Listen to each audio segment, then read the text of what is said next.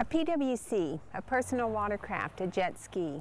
I will show you how to start them. First thing you want to do is to put on your life jacket. It is definitely a law on Lake Powell to wear a life jacket on a jet ski. This is a Kawasaki. When you rent a jet ski, you'll find it here. There is a lanyard on a jet ski. You have a green start button and a red stop button. The stop button has a safety feature built in case you fall off of the jet ski. It will shut the engine off. So this is called a lanyard, and the stop button pulls out, and this little key goes up behind the stop button, and that leaves it out so you can then start the jet ski. You hook the other end of the lanyard onto your life jacket so that if you do fall off the jet ski when it's underway, it will kill the engine and the jet ski will stop. A jet ski also has no brakes. So once you start it, you're either going to be going in reverse or in forward. And you have your gear shift right here. Reverse is straight up. You have a little button up here you push to move it, and forward is straight down.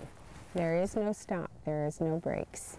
And your throttle is right here. So you can go faster by pushing this farther.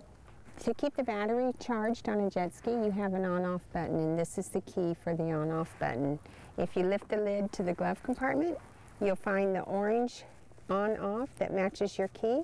It's in the off position. You need to turn it to the on position, then put your key back in the compartment. Now your jet ski is ready to start.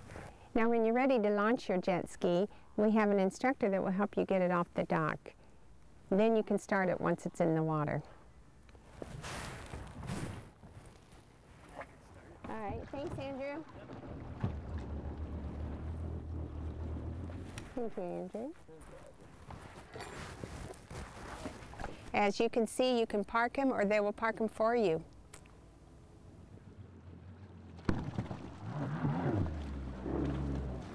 This PWC is a great way to see the lake. They are a lot of fun, and they're probably one of the cheapest ways to see the lake also, and anyone can do it.